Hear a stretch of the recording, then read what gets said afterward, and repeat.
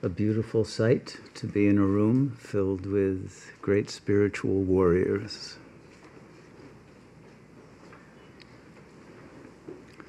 And I know that we are joined in many places now around the world by many other spiritual warriors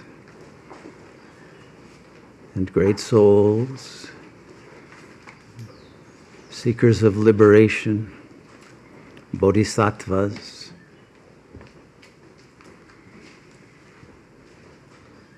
and beings who are aligned with the highest truth and whose hearts are open to the most beautiful, divine, unconditional love.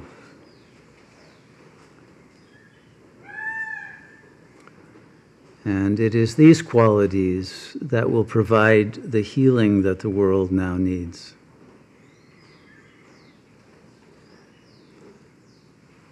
Not vaccines and other forms of chemical intervention, but the intervention of God consciousness into the world, coming from all over the world, from all sides, of those who have clearly heard the clarion call of the events that are passing in the world that are a beautiful instrument of awakening.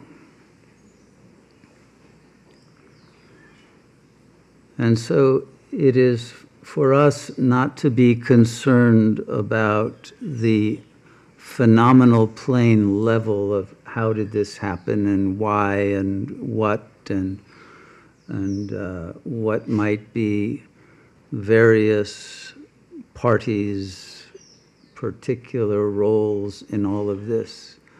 But what we must understand is what is the higher purpose of this event. And it is very clear from all of the signifiers that have been thrown at us from the collective, whether consciously or not, but as a simple unfoldment of this divine Leela, that this is an event meant to bring about a global awakening of consciousness and of fearlessness in the face of the apparent death that seems to be plaguing the planet as in a biblical time in the book of Exodus.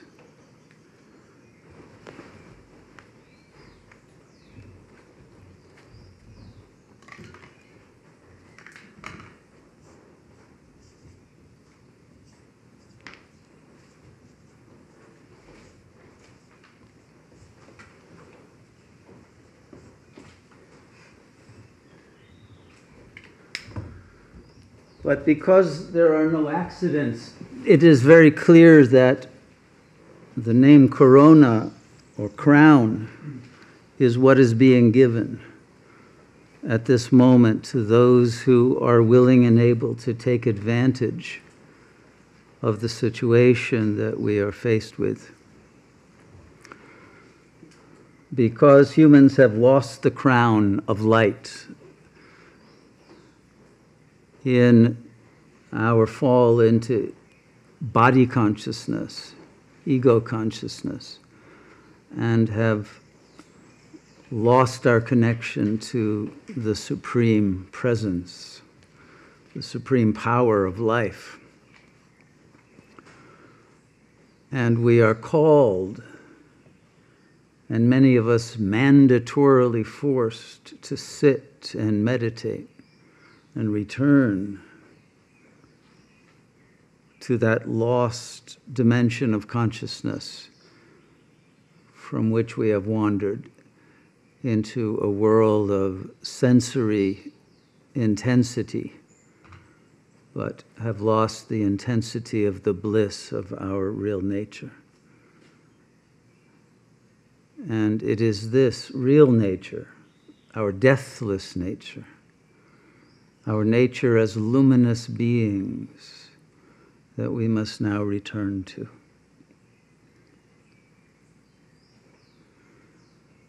The world is providing us with an opportunity to go inward, to reevaluate our lives and our purpose, and to come to understand once again who we are and what we are capable of.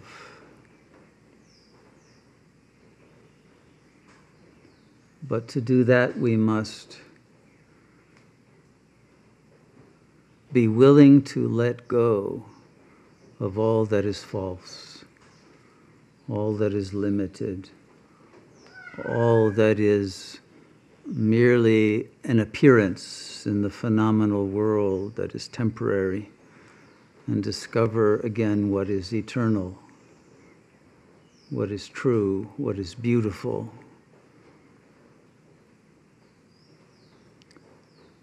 In our own hearts, and share that with all. That's the immunity that we must offer to the world. The immunity to Maya, to illusion. So just before coming here, for some reason my hand reached into a bookshelf and pulled out the Guru Vachaka Kovai, purely by accident. But I opened it at random to a page, and I thought, well, what would Ramana want me to say on his behalf as we start the retreat? And my eye immediately went to, well, it was on page 168 for those who have the book, but it's a section titled Bondage and Liberation.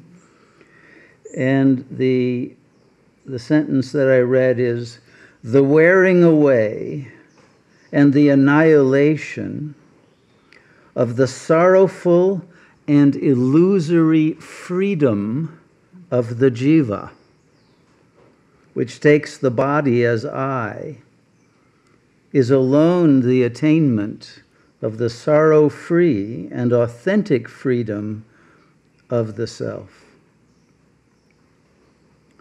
And so those of you who are unhappy that your bodies may be locked down and unable to go to the beach or the pub or wherever you might want to go, that illusory freedom needs to be taken away so that you're willing to find the real freedom, the authentic freedom of the self that is bodiless and that cannot be confined to space or time.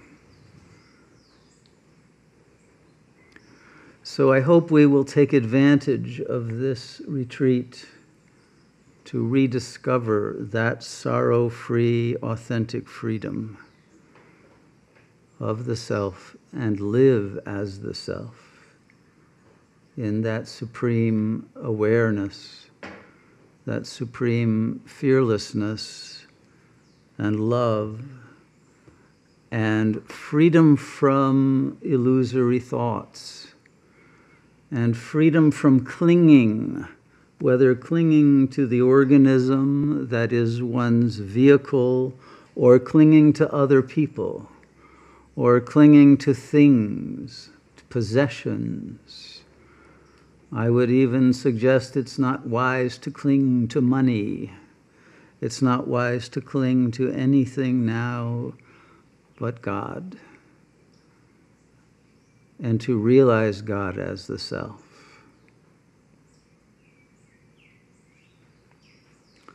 For most, this will take practice.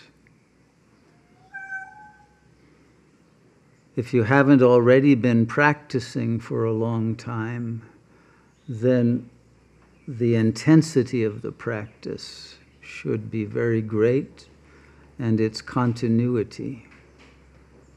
If possible, it should be without interruption, regardless of whether the body is active or inactive.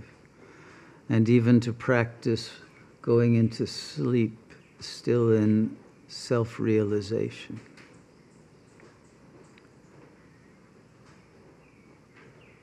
And so this retreat will focus on encouraging and assisting in helping those reach the capacity for such practice that will bring about a breakthrough from the ego's level of thinking about reality to realizing that supreme reality that is beyond doubt.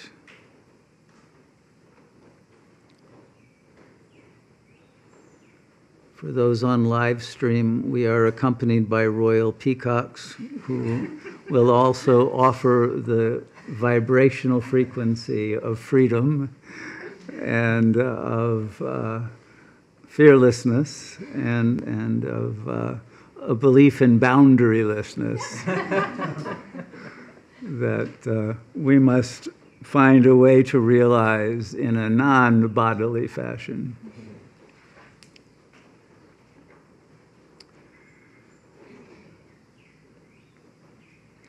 So the retreat, if it's going to be of any help to anyone, must deliver truth to you. And my responsibility is to deliver that truth from a realization of its reality and to be able to articulate it in a way that you can digest it and assimilate it and realize you already knew it. And now it's only a matter of taking it from the symbolic plane into the plane of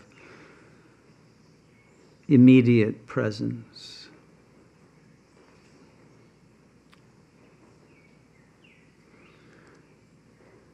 So, since we are dealing in truth, I have to first make a confession. I'm not happy with the title of this retreat. Let me first write it.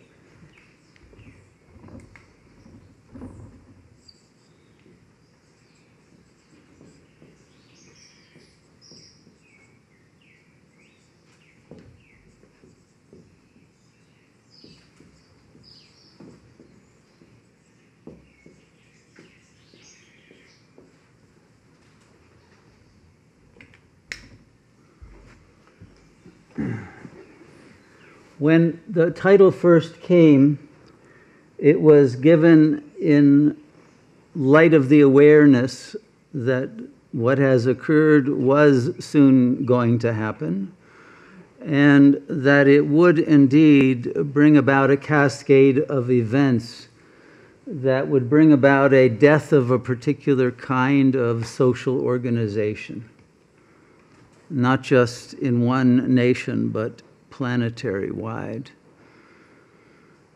And that this would lead to a major and radical shift of the conditions of life for everyone. We are just entering into the beginning of that phase. And it's important that we understand the entirety of that process. That civilizations have lifespans, they also come to an end, and with death there is always rebirth. But nonetheless, as I thought about the title more, I realized that I was pandering to ignorance in a certain way, perhaps my own, but also the ignorance that is the collective consciousness that we are here to come out of. And so I would like to now give a more full title to this retreat that may represent different phases of realization that you will have to go through in order to be able to grok the fullness of the significance of this event which is more than simply the morbidity of a particular social mode of living and the beginning of a new one. So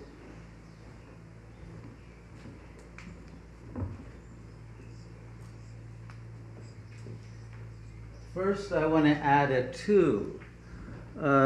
One has to awaken to the fact that we are in a world that is undergoing what is conventionally to be seen as a death.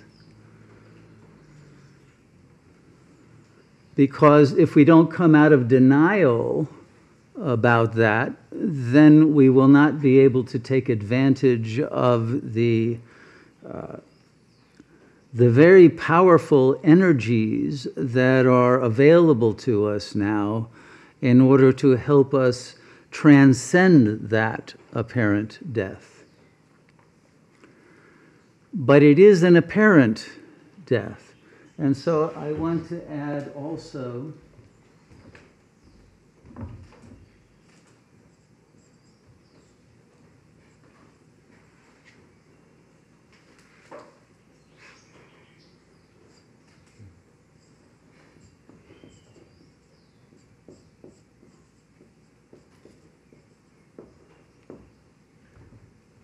a from,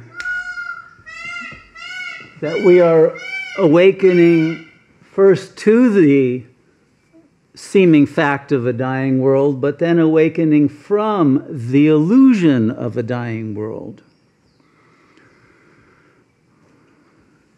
And first we have to recognize it's a fact, but secondly we have to recognize that it's only an illusion. Why? Because in truth, there is no world. In truth, we are in consciousness. And consciousness never dies. And if we are in God consciousness neither rises nor sets. There is no beginning and no end.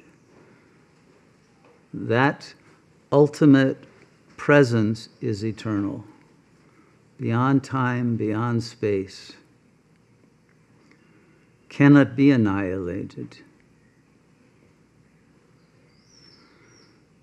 It is Sat, and Sat is that very ancient word that means absolute being, being that is not in duality. It's not a being that alternates between existence and nothingness. It's the being that is absolute and is forever what we are. And it's within that vast space of consciousness, which the Buddhists would call the Dharma Dhatu, or the Dharmakaya, that this world with its particular attributes that are morphing now as a result of many factors of malfeasance of human egos in the destruction of the natural environment and of the economic environment through the corruption and through the various machinations of power structures, has brought about a situation like this, as well as everyone's collective willingness to fall into very bad habits of living, which have made our immune systems much more prone to these kinds of attacks, and have made us more fearful of getting sick and dying, so that we're willing to put up with such irrational means of trying to cope with the situation. But beyond all of that, the consciousness that we are must realize that the world is our dream. It's not an accident. We're not victims of some situation. whether human or natural, but a situation has arisen that forces us to return to a plateau of consciousness from which we have fallen, if not to the summit of the highest level of consciousness to which we are called.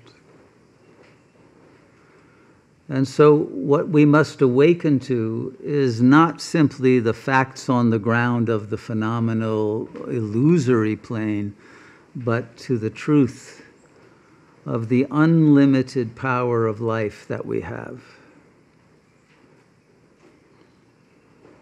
And that we have that power once we have cleared away the impurities in our own mind and our own limitations through having fallen into a reality tunnel that is very narrow-minded in terms of what we are capable of. Once we return to that vastness of what we are, the power to redream the world will come with that. And so then there's a final level of meaning.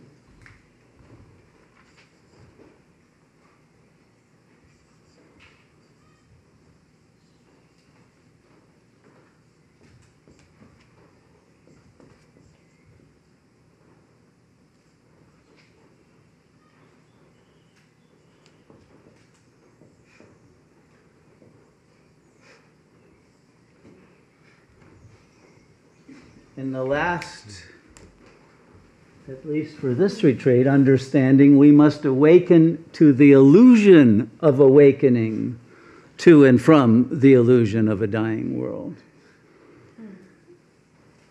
Because we also have to understand that we are not awakening, because the real self, the only self, is always awakened. And so it's important not to identify with the ego that fell asleep, because that's what egos do. That's the meaning of having an ego, is that you have become one particle of the vast macrocosmic reality by becoming particular, a particular person, rather than the whole of what we really are. And so when there is a recognition of that incredible consciousness, of which the particular ego is only one small atom, then we realize that even awakening is part of the dream. And so we are awakening from the dream of awakening, not just awakening in the dream as those who are awakening.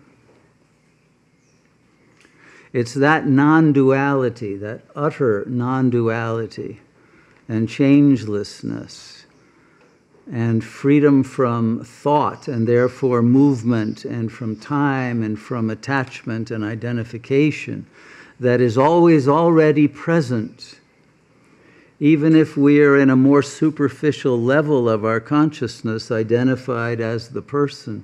Nonetheless, by simply paying attention to where this person derives its capacity for consciousness and awareness and intelligence from, we return instantly to that realization that we only dreamed we had fallen into a world and become an ego. But that never happened. And so it is this understanding that gives us the victory over circumstance, that gives us the capacity to thrive and to flower as the spiritual beings that we really are. We mustn't identify with an ego that feels either incapable or unready or unworthy or unchosen or insufficiently intelligent or good or whatever to be able to have this realization of God. But any such thoughts are part of the illusion. And so I hope that we will recognize that we don't know who we are if we think we are ego. And we see and realize the ego is simply a construct, a temporary, expedient set of defense mechanisms in order to survive perhaps a dysfunctional family system or other situations that arose in life that created that need to produce a self-image that was different from the self in order to fit in and adapt to the circumstances of life that we are faced with out there in Kali Yuga. But that we always knew at some level that we were making it up, that we were creating a style and a form and a mode of thinking and reacting that we had either learned from outside, from films and novels and popular people and other role models, positive and negative. And we had identified perhaps with those who we thought had the most power. And we adopted strategies of living in which we learned how to manipulate and how to try to dominate and how to try to be invisible sometimes and be in the limelight and other times and do whatever was necessary to take care of the needs and desires and intentions of that ego construct. But we always knew it was just that. It was a calling card, a presentation mask. It was a way of interfacing, literally, with the world of time and space. But what is the face behind that interface? What is the ultimate face, the face of God that one cannot meet without ego death? What is that ultimate being that we are, that we cannot know by looking in a mirror?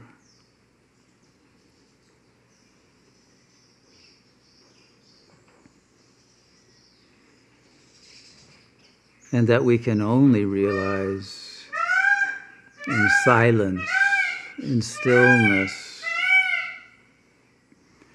in the complete letting go of all concern for the seeming external world and completely giving our attention fully to the source of our consciousness. Surrendering to the one-self without any parts left outside of that innermost light and love and power.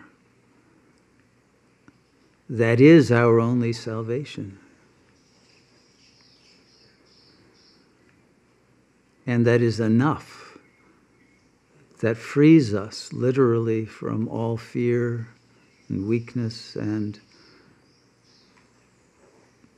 dependency upon anything in the so-called external world. And once we have freed ourselves from the dependencies, then we have the luxury of realizing who is dreaming the dream of the world and not being stuck as a puppet, a character in this divine Leela, but being one with the puppet master.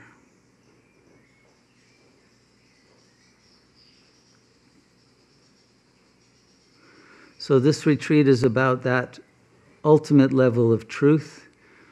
But I know that people are at different levels, and some are more concerned about the dying world. Some are much more happy about the fact that it's an illusion, and others have let go even of that happiness because it's no different than anything that ever was.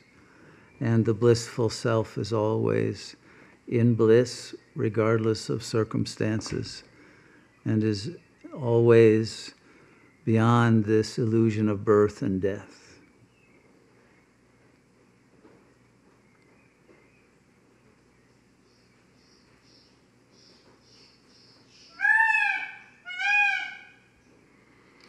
So how many here can resonate with all of the levels of the full title of this retreat? Anyone? There's a few hands, okay. And to whatever level of the concept that one has come to internalize or recognize as being one's true nature and true perspective, let's say, one's view of the real. Whatever that may be, it is nonetheless possible at any moment to realize that the one who is thinking in a certain paradigm or a certain world view, certain Weltanschauung, whatever it might be that is one's frame of reference, one realizes that the self has the power to change that frame of reference. It's not a given. It's not written in stone. It is not something that cannot be seen beyond simply by recognizing that consciousness has a larger, much larger event horizon than the ego has. And that from an ego level, all one sees is a very tiny perspective on a vast reality and cannot understand or judge anything in its true nature. All the ego does is project. And most of what it projects are its own shadow self-images that it cannot bear to have within, and so puts them outside of itself. And by collecting back all of that, we are able to be in the world without defensiveness or aggressiveness, and to be in the world with compassion and with acceptance and love and peace. So I think I'll stop there and open the floor to questions from people in local space and in cyberspace.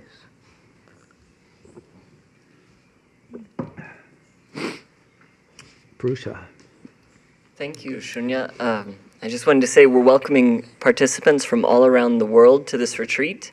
We have people as close as the Diamante Valley down the road in Costa Rica, and as far away as Australia and Malaysia and all around the world. We're welcoming many people with us whom we haven't seen in years, some we saw just a few weeks ago, and some we've never seen. And we're happy to have you all with us and joining us for this inaugural event. We just have one question so far, which comes from Tahira in Switzerland, who says, I've studied ancient Indian scripts, some Buddhist as well as ancient Christian studies. I'm a practicing yogini and believe in spiritual self-experience.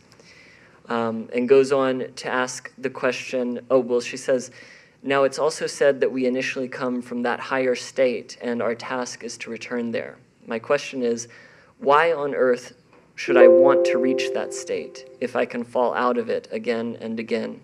I would prefer some state that's more stable. I've asked many scholars, gurus, but I haven't got a satisfying answer from any of them so far. I very much appreciate your reply.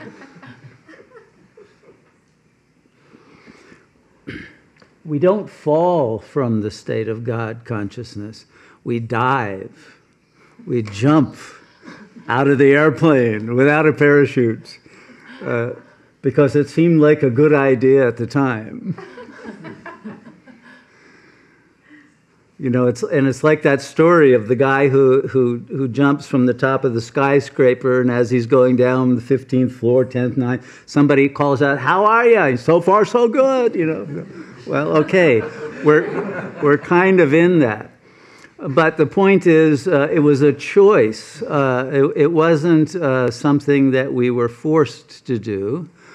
We fell into ego consciousness because we wanted the intensity of sensory experience. We wanted to know existence within the dream and all of the kinds of experiences that you can't have in God consciousness, like suffering. And so since God has limitations, because God can't suffer and can't know what it is to have a gender. God is not male or female, and God is not able to have experiences of giving birth and of dying and of fighting in wars and duels and all of those kinds of military enjoyments that some people are into, or other kinds of competitive activities, maybe like basketball or soccer or other games, or chess or whatever. The consciousness enjoys being a people and being involved in all kinds of ways of using intelligence for basically vain and futile purposes, for the enjoyment of testing oneself within a playing field that isn't available in heaven. And so it was a choice to come down, and it was a choice to go through all the permutations of consciousness from soul down to ego, and ego in its let's say, most degraded form at the end, in order to learn from all of those experiences and gain the wisdom that would enable us now to make the choice to get back in that, I won't say airplane, spaceship perhaps, into that supreme consciousness from which we came, and this time to say, okay, I've had enough, and remain as that eternal light, rather than blowing our own light out in order to know darkness. So it is an experience that gives an awesome kind of beauty and revelation of the shadow side of life, the dark night of the soul, literally, and to know the beauty of the darkness as well as the infinite beauty of the light. And by doing that, we become whole. We become true beings that contain the non-duality of day and night, of time and eternity, life and death, of all the paradoxes that reality could provide. And we become the embodiment of that paradox. And it is that ultimate capacity to vibrate again with simultaneously the realization that you are nothingness, absolute nothingness, at the same time that you seem to exist as a being in a world with some kind of positive energy, and the infinite oscillation at the speed of divine light breaks you through the illusion of the phenomenal plane and makes you realize that we never fell at all. This was never anything but a hologram that is the divine light in drag, but we have never left that supreme abode of ultimate, absolute bliss.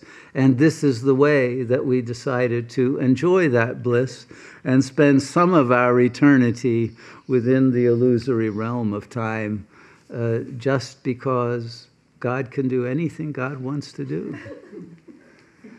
And now we want to bring the light and the peace and the love and the silence back once again to heal the world that we have created as an illusion to entertain ourself in this beautiful tapestry that is the great work of art that God calls creation. I hope that's of some help, Tahira. Are there any questions here? Okay, go ahead. Okay, we've had another few questions coming. The first one's from Rolando, who just left a day or two ago. Rolando. And I'm going to combine it with Chris, who was just here as well, question, because they're pretty similar. Rolando says, greetings to my good friends. What can Shunya recommend to maintain higher levels of energy for us who are quote-unquote outside? And Chris asks a similar question. He asks, what are the best ways to be of service externally during this time? Mm.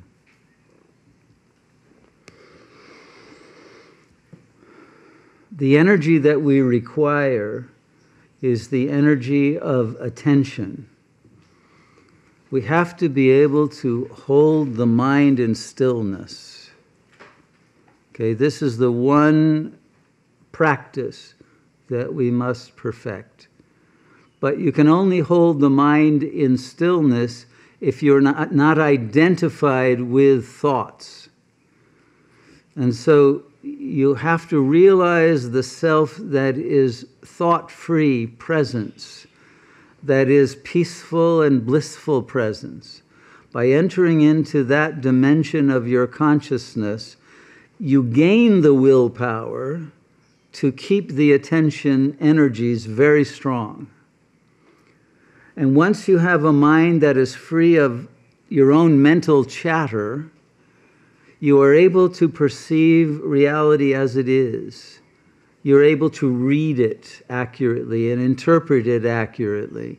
You can interpret your dreams and the dreams of others and the body language and the energy field and have a precognitive understanding of what is unfolding. So it is the energy of your intelligence that you want to expand. And it expands through holding the mind still. That brings an infinite compression of the intelligence which breaks it through from the finite into the infinite. And then, because that infinite self is the source of all energy, whatever energies are needed, whether in the body or in the capacity for articulation and emotional resonance and compassion and empathy, or in the articulation of symbolic understandings that can break through illusory paradigms, or in whatever way one needs to act as an instrument of God's intelligence, will be given. And so the question that Chris asks of how to be of service is gain that energy. Go beyond the ego consciousness, and you will be inspired as to how to help. But much of the help that we are called to give and that is needed is not physically going to people and talking to them or trying to help them therapeutically in some way. It is simply emanating that energy of peace into the world, into the space. And by being an embodiment of that peace and strength and truthfulness and love, we create a morphogenetic energy wave that helps others to resonate at the same level of peace and of intelligence that will create networks of powerful interfaces of beings, even if they are not in the same space, that by their resonance, by their superorganismic unity, will be able to have a massive effect upon the unfoldment of the world drama. Even if you think you are powerless sitting in your house alone, but your consciousness is infinite and boundless and cannot be imprisoned. And it is that consciousness in its freedom that by merging with all the yogis who are resonating with that supreme level of presence will create the power to bring the world into a new trajectory of evolutionary and revolutionary unfoldment to the highest possible outcome that will serve the souls of all beings and of all of nature and of the whole cosmos, because we will be resonating in unity with the heart of the creation, and therefore the service will be spontaneous and accurate. I hope that's of help, Chris.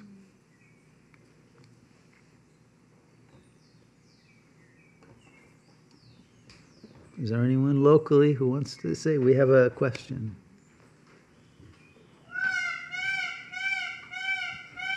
Thank you for your teaching. Beautiful opening.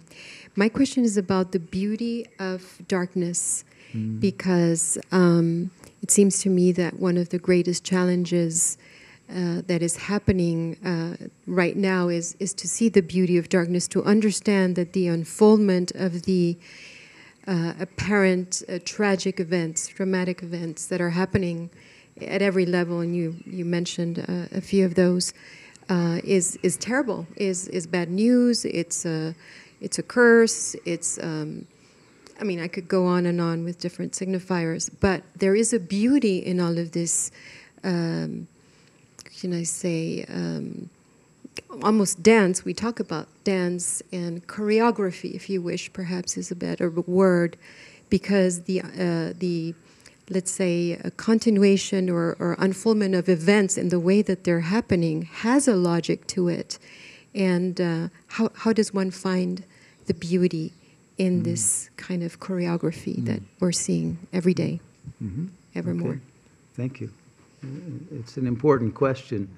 What comes to mind is the video lecture we saw of Michael Taussig, the anthropologist. You remember talking about the global meltdown, and that this was a manifestation of what he called, I think, the infernal sublime or something of that nature.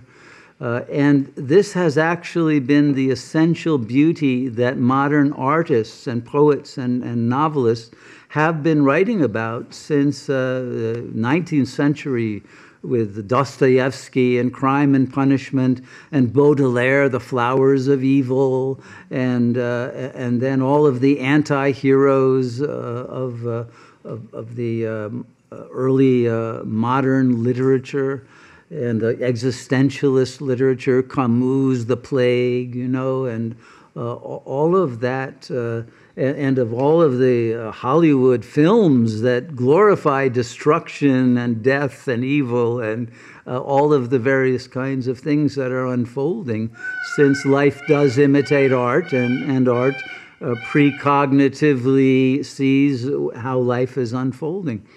So this period of the end of Kali Yuga has been about the worship of the demonic and of the forces of death and destruction. We saw that in Bataille, Georges Bataille, who was one of those people in France who was connected to Lacan and Deleuze and all of those philosophers, Derrida, Foucault, who wrote about biopolitics. The very kinds of situations we're in now were completely predicted by Foucault, for example. These writers and thinkers recognized that it was our love for the morbid, for death, for evil, for the destruction of what has come to deserve to be destroyed is actually a kind of divine cleansing or catharsis of the world. It's the end of the world as a prison. It's not the beginning. It's not something that is horrifying, except if you take a very narrow view of it, because what it is doing, it has brought a world that was at the edge of chaos into complete chaos by literally stopping the economy in its tracks, stopping all the world processes that we have taken for granted. We now have the possibility of an opening to a new way of being that could be very dystopian if it's accepted passively on an ego level, but it can also be something of extreme divine nature if that is the level of consciousness that we respond to this event from. And so everything will depend on our own capacity to respond. And that cannot be determined from above. Between stimulus and response, that we have absolute freedom. And we have to make use of that freedom. This is testing who we are. And if we can rise to the occasion and be courageous and be free of all of the ego's pettiness, we can reach a level of consciousness in which we can turn this into the greatest blessing that the world has ever seen.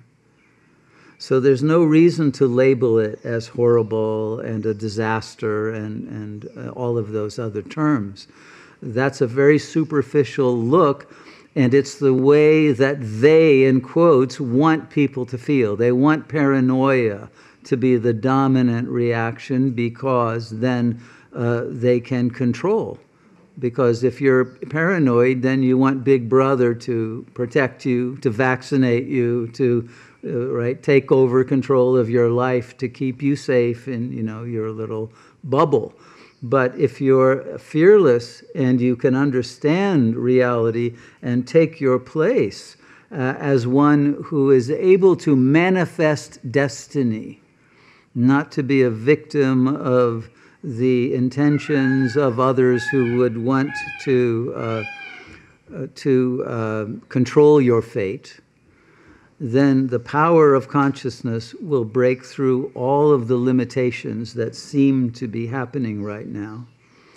And your immune system will be strong to protect you on that level, but your intelligence will protect you on other levels, and your capacity to transcend the ego will enable you to form into clusters and communities of beings who will be able to bring about a new kind of a network of meaning and purpose and consciousness that will, because of its greater coherence, override what is now the general level of discourse and communication, and bring about a new order that's based on goodness, on love, on intelligence, on the capacity to work for the good of the whole from a non-egoic position, and to be able to redesign the world's optimal organization so that nature can again flourish and all beings can be happy and be free and be fulfilled. And so that is what we now have the opportunity to manifest. So to me, this is the greatest opening and opportunity for liberation, both within the phenomenal and through transcendence of the phenomenal. Okay, thank you. Okay. Thank you, Shunya. We have a question from Alyssa, who's in New York City. She says, I have a deep fear of the other and the judgment of others who want to understand and want to understand how to release this. The ego is constantly hiding my truth out of fear. Is presence the only answer? Well, you might want to begin by tracing back the fear. Perhaps it came from childhood traumas. But if you realize who you are, and you realize that you base yourself on what is real, not on what is simply, let's say, a cardboard self-image that someone can like or dislike or reject or ridicule or abandon or whatever the fear of the other takes its form as. If you realize that you are not at the mercy of the other's approval or disapproval, you will be able to stand your ground in that groundless ground of pure presence that emanates light and love.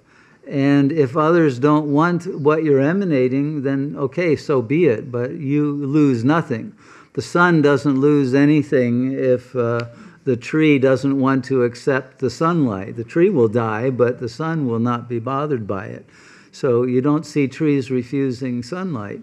But in the same way, if you are shining with that truth, then those who are not open to that light and that goodness will leave your space, and then you won't be bothered by them. But there's no reason to be fearful. And if you are fearful, you tend to then create and project and have come back to you what you're afraid of. So fear is a very bad strategy. It doesn't protect you. There are a lot of people who think being afraid protects them. And it's not actually the case. So the more that one can be fearless and know that you can deal with whatever you have to face, you will get through it with the internal support of that in you, which is unconditional and unfailing. And you have to take the risk at first of presenting yourself in the naked awareness of what you are, not what you're trying to be for the other, and then see the difference in the kind of response you get when you are fearlessly present without any concern for the feedback you might get from outside.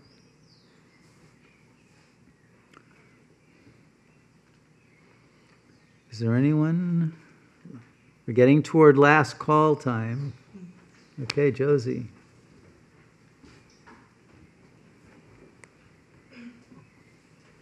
I appreciate the basketball comment.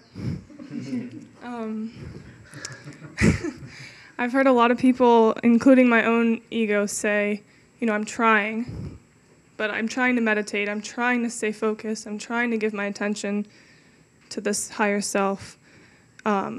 But obviously when you try, you fail, because trying is on an ego level. So I guess my question is, how can you still keep that will, the four-wheel drive, but not try? How do you distinguish will with effort?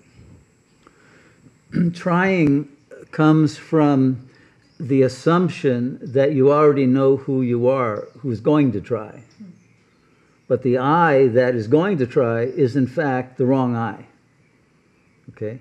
So when you see the mind saying, I'm going to try to meditate, I'm going to try to do this or that, then immediately detach from it and ask, who am I? I'm not that. That's a construct that was created to make other people happy, right? I don't need to try anything. So yes, stop trying, but also stop being the I that was attempting to get what it needed by trying. And then realize that the I that you really are has no desire and no fear and is already that, doesn't have to try to be. And then just enjoy. And then you'll find just by abiding in the silence and the peace of being who you already are, more power will come, will emanate, more ideas, inspirations, more of a sense of the true nature of all that is will become visible and clear. Your mind will become sattvic. It will become free of all the mental chatter that produces distortions in your perception. And the ego will gradually fall away and you will be revealed to yourself as that supreme presence that is eternal. So just be, don't try. Okay? Thank you.